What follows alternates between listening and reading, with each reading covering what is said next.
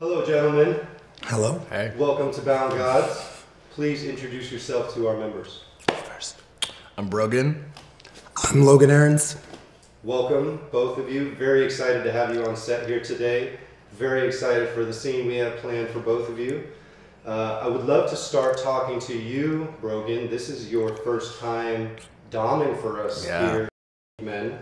How are you feeling about your day? I'm pretty excited. Yeah? Yeah.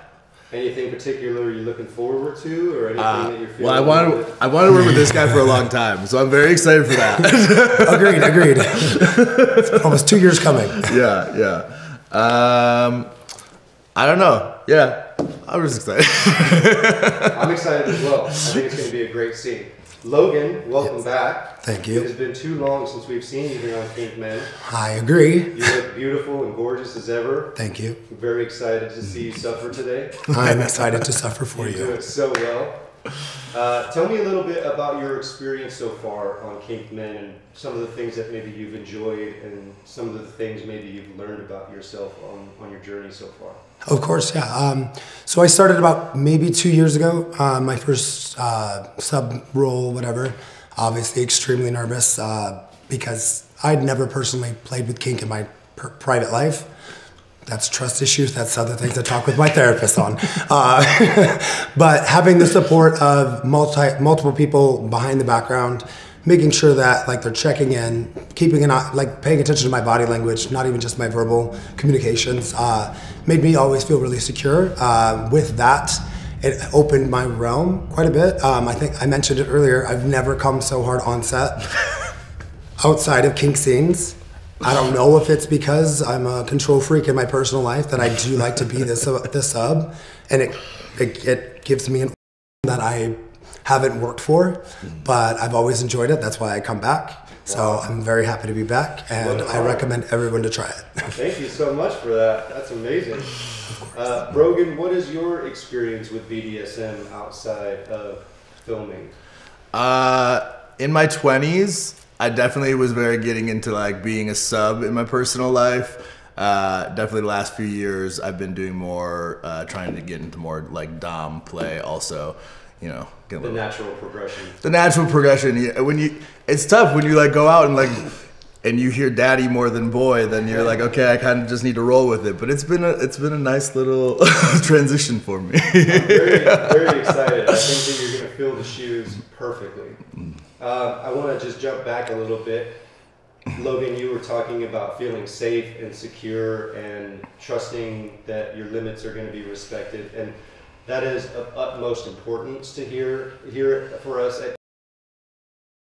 We love to have everybody go home feeling like they were safe and respected and their limits were respected and that they were secure and happy about the scene. So here at you play with safe words.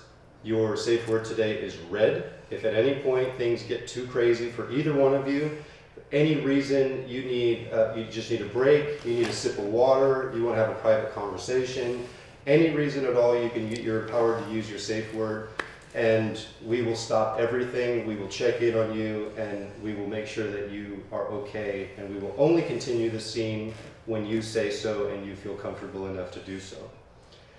Consent is revocable at any point today. If you feel uncomfortable with anything that you're doing, or you said something in your limit sheets that you said yes to, but now you've changed your mind, that is 100% okay and encouraged.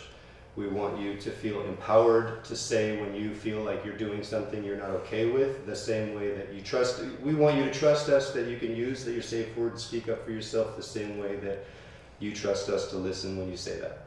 Agreed. Cool. If you have a gag in your mouth, anything that prevents you from speaking, you can look directly into the camera, shake your head back and forth, going that will also indicate red, and the same exact thing will stop. If you need it to slow down a little bit, but you want to stay in character, you can tell Brogan mercy or yellow, and that will also tell him that you're okay to continue the action. It's just getting a little intense, whatever the action is, to change it up, ease up a little bit, change spots, but you can continue going. Does that sound good? Sounds wonderful. Okay. Today, Logan, you're going to be tied up. You're going to be experiencing corporal punishment, flogging, cropping, humiliation play with being made to crawl around, lick boots, all kinds of things that are going to happen to you. In bondage, you're going to be playing a role where you are forced against your will to be participating in these behaviors.